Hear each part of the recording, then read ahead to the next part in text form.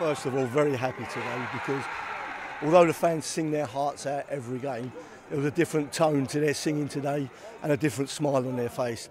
And that's what I feel responsible for. I was happy to give them a big smile on their face today, first of all. Secondly, my side today done the ugly side of the football. We've been trying to overplay and playing in bad areas, and we've been caught in the past, but today I cannot fault them. From Ruben to my two forwards, who both scored one each today, that was so important, and we held on a little bit at the end, but that's the FA Cup for you. They put their bodies on the line today, and a big well done to Tom Boxer, who hasn't played since last season. I threw him in at the deep end and he come out smelling the roses, so a big well done to him as well. He headed, he kicked, he organised, and we nearly got that clean sheet. We haven't yet got one this season, but I'm sure we'll get one very soon. The last two games we've been going with three at the back. We tried it with Jules Sandwell there the other day, but you need three centre-halves.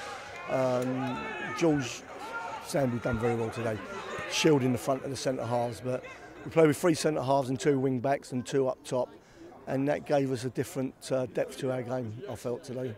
I felt in the first half we caught them on the break 3 or 4 times, but the final pass wasn't very good. And well, you saw the goals we scored.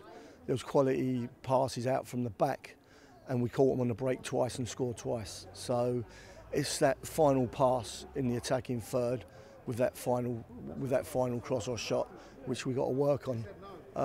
And by scoring 2 goals today, it gave us something to defend, and the boys done that magnificently today. The players are taking note.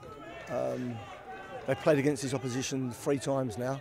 It's taken us to the 3rd game to take note. So that tells me they do take on information. Sometimes we could be a little bit lackadaisical because we're step 3 club, so are Brightlingsea, but we've been relegated to step 4, and no one's going to give us a win. We have to go out there and fight for it. So even against the worst sides, if your habits ain't good and you don't get your basics right, you will come unstuck.